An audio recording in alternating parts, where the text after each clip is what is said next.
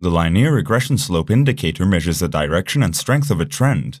The slope is generally positive in an uptrend, meaning that it's trading above the zero mark, and generally negative in a downtrend or trading below the zero level. The more number of periods that are measured, the higher the importance of the measurement.